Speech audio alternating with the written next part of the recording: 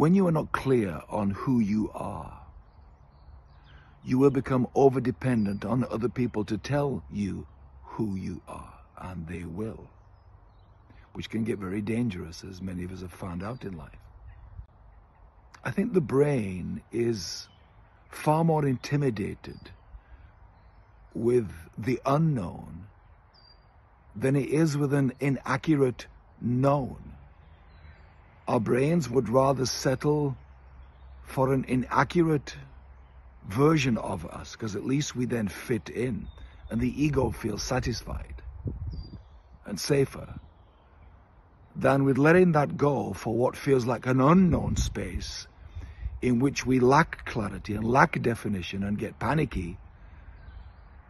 So we avoid that. But I'm encouraging you now to step away from these inaccurate knowns that are not you. They're someone else's imposed versions of you.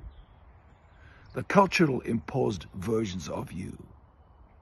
They're trauma's versions of you. They are religion's version of you.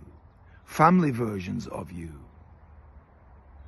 I'm encouraging you, as tough as it can be, to explore beyond the limitations of that and go into this, what feels like unknown no man's land, because there, the real you is waiting to meet you. I know it's tough. I spent my life in these spaces and helping others in these spaces. All the good stuff, the authentic you, is beyond the inaccurate known that you've settled for, that is not who you really are. Sending love and encouragement for you to keep going today. Be curious, explore roads less traveled, because that's where the real you is waiting to meet you. Love you guys. Stay strong.